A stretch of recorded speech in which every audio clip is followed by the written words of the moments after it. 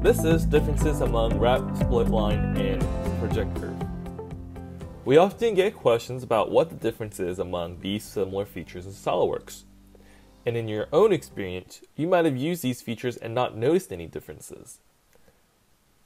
In this video, we will examine the slight differences among the three features and decide when it's best to use each. So the 4 questions that we'll seek to answer: 1. Will it truly wrap around a cylindrical face? 2.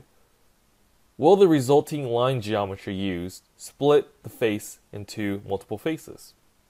3. Can it utilize an open contour sketch? 4. Can it utilize a spherical face? So let's seek to answer those questions. First, I have a part here that is a cylinder, and it has a plane right in front of it. I'm going to create a geometry on here and test those different tools. The first thing that I'm going to do is create a geometry, which is going to be the circle, onto this plane. Then I'm going to push that geometry onto the cylindrical face. We'll take the geometry and we'll take the face and we'll create the wraparound feature. You can see that with the wraparound that the geometry is truly wrapping around the cylindrical face because it's different from the one that we originally created. Next, let's check to see if it created a resulting face. I'm going to go ahead and click on one face, and I can click on another face. So the wrap feature both wraps around the face as well as it splits the face. Let's go ahead and take a look at the split line.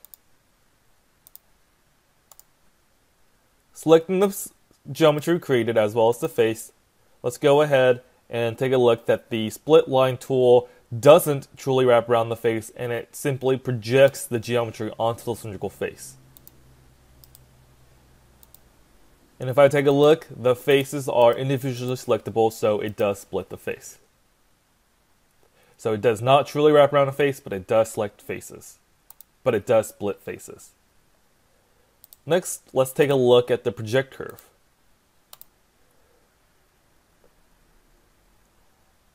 Activating the project curve is going to ask me for a sketch. I'll choose the sketch I created as well as the face we're selecting with the cylindrical face and click OK.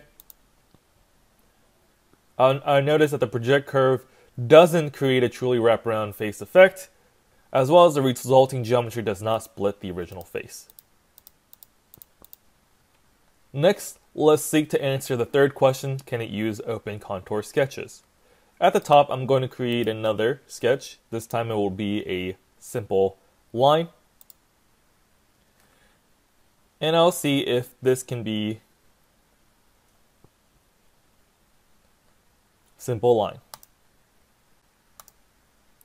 First, let's use the wrap.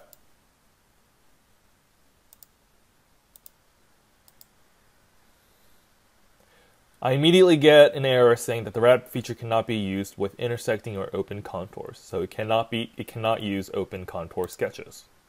Next, we'll try the split line. The split line does work. Next, let's take the project curve.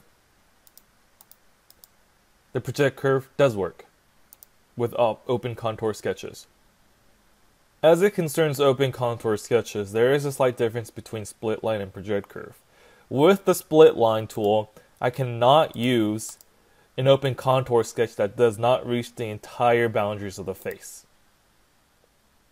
However, I can do that with a project curve.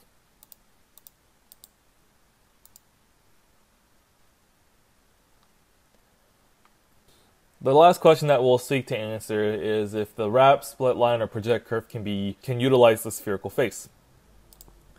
In this case, I have a plane at the top of my sphere. I'll go ahead and create another geometry here. It can be a simple circle. And I'll test all 3. The wrap, take a look. The wrap cannot use a spherical face. The split line can use a spherical face. And the project curve can use a spherical face. So here are our results.